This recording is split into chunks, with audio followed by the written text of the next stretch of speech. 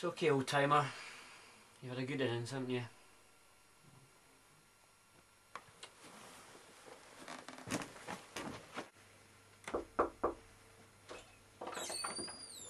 Ah, Mrs. Sinclair.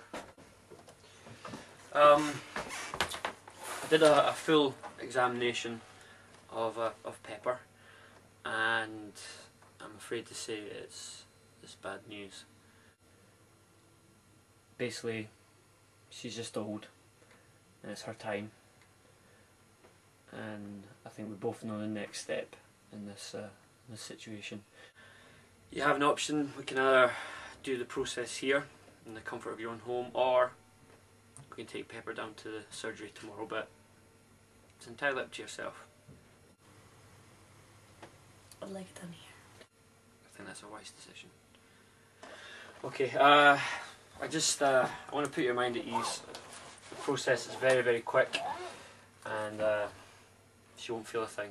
Completely painless.